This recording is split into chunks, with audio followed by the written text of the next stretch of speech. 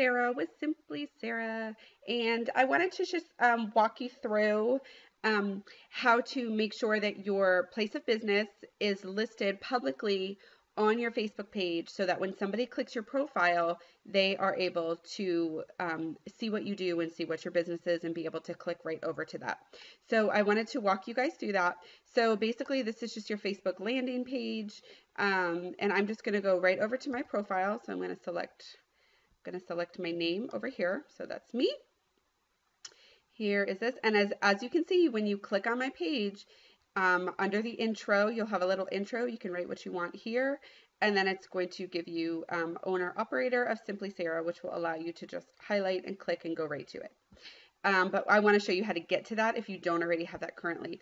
So you're going to go right over to About, and under here right now you can see it just gives you a little overview. But if you go to Work and Education, and then you can see this, I'm not quite sure why I have two here. I might have to investigate that, but I'm going to just walk you through. So what you do is you go Add a Workplace, and then right here, just type your business on Facebook and it will pop up.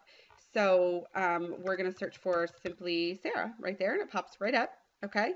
And then for your position, I would do owner, operator. You could do designer. You could do, you know, super awesome owner, you know, whatever you want. I think you can type anything in here.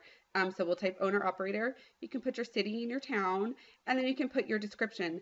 So you could put DIY tutorials, handmade signs, and business coaching, you know, if I wanted to do that. Okay, so you just want to give people like a brief description of what you do. So if you're a chalk painter, if you're a bow maker, and you can be creative here, you know, you could do like rock star bow maker or something, you know, just be creative here.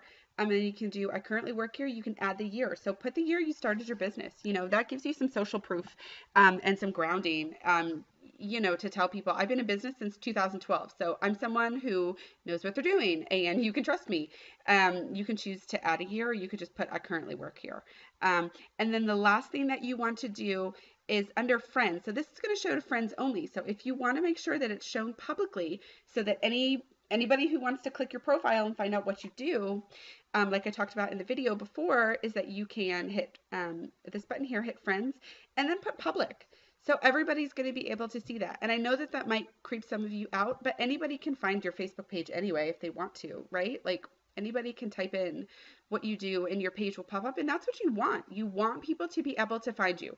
Having creepy people find you is just part of having a business on the internet. I mean, that's just part of it, guys. You're not going to invite anybody right over to your house, okay? You're not giving out your address. You're not giving out your social security number. I mean, so don't worry about that. So select public and then hit save changes. I'm not going to save my changes today because I already have that. But that's what you want to do. And then that is what will pop up when anybody clicks to your Facebook page. So I hope that's helpful to y'all. Have a great day. Bye-bye.